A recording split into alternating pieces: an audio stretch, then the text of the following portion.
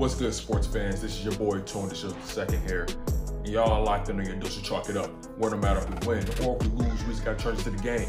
Make sure you guys like, comment, and subscribe if you're new to the content. And if you guys have been loyal to the channel, loyal to the soil from the very beginning, you already know what my heart is. You know how we get down here and chalk it up. And also, please go make sure you guys check out the Chalk It Up merch shop as well. The links are available down below in the description if you want to support me and the channel. But without further ado, let's hop right into the content.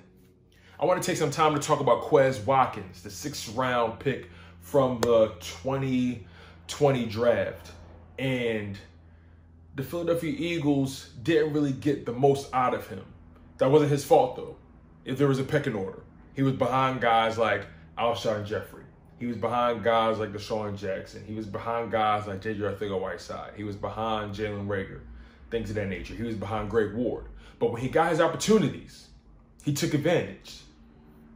This guy's been working extremely hard this offseason to get better. He is working to become a much more polished route runner than he already is. And I felt like he doesn't get enough respect for being an offensive threat. Now, again, he didn't have that many opportunities.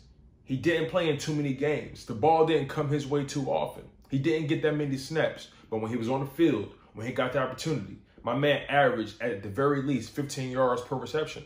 Now, that can't go understated. Granted, a small sample size. But when he gets the ball, he gets yak. Let's think about his Arizona Cardinals performance.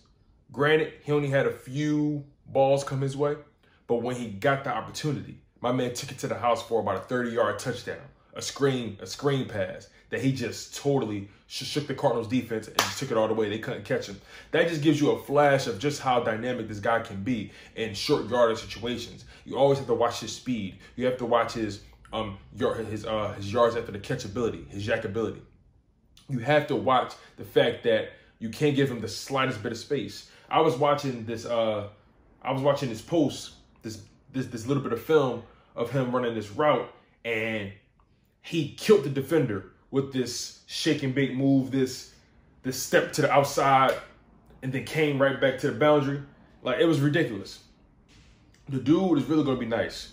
And if Jalen Reagor doesn't pan out, Quez Watkins is coming for that spot. Best believe. We got some young OGs in this offense. We got some young guys that are ready to grind. We got some young guys that are trying to make a name for themselves. These guys understand that the wide receiver room is very, very crowded. These guys understand that opportunities don't come like this.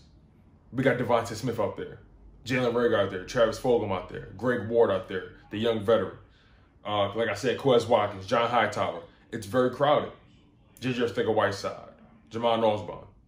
It's very crowded.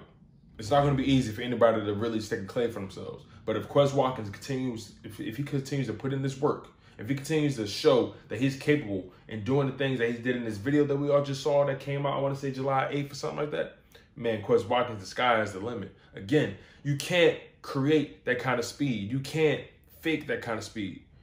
His ability after the catch is going to really make this offense so much more dynamic. And I feel like that's the trajectory we're going in when it comes to this offense with Nick Sirianni. It's all about letting the offensive guys do what they do best. And that's create skill plays, create plays after the catch. This is going to be really exciting. And I'm super, super ecstatic just thinking about everything that's coming to fruition. And this offense really has a lot to prove. A lot of people are doubting this offense. A lot of people are doubting the players on this offense. But it's okay, though.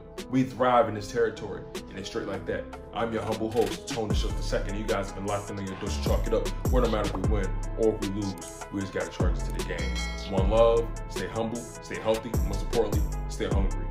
Fly Eagles fly.